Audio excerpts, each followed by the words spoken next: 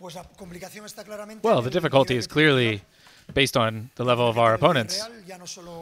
Villarreal are good not just in their own stadium, but also away. They're one of the best teams in the league. They're one of the teams that really understands how to play.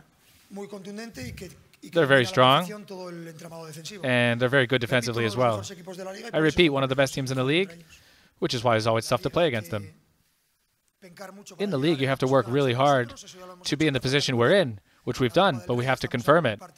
In the Copa del Rey, we have one of the most difficult teams coming up against us, which is Sevilla. And in the Champions League, we're in the quarterfinals. And we're waiting for that match against Atletico Madrid.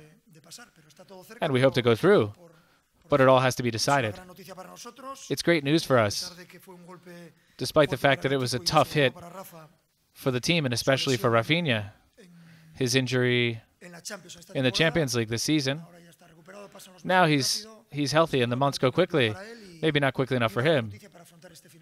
But it's good news for the home stretch of the season, especially for a player as important as Rafinha.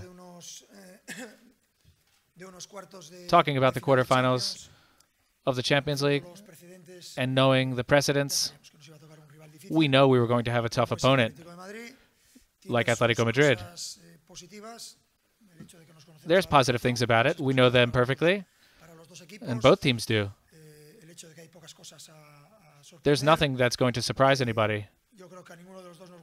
I don't think either of the teams wanted to face a team from the same country. But with the number of teams from the same country, both in the Champions League and the Europa League,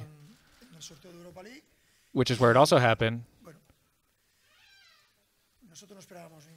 we weren't going to face any easy teams. Last year in the Champions League, we had to beat all the best teams from each European league.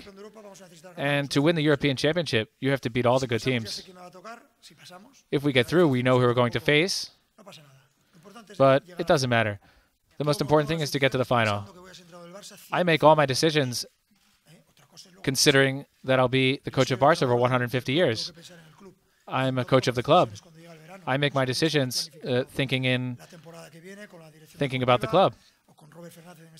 I don't wait for the summer. I'm already making decisions for next season. I'm always thinking about what's best for the club.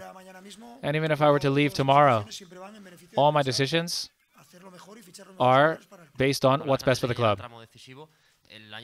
Coming into the decisive stretch of the season, last year you were in great form physically.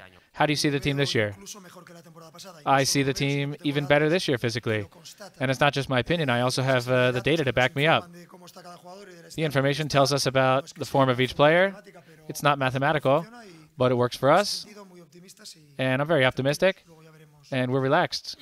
We'll see if it translates into results.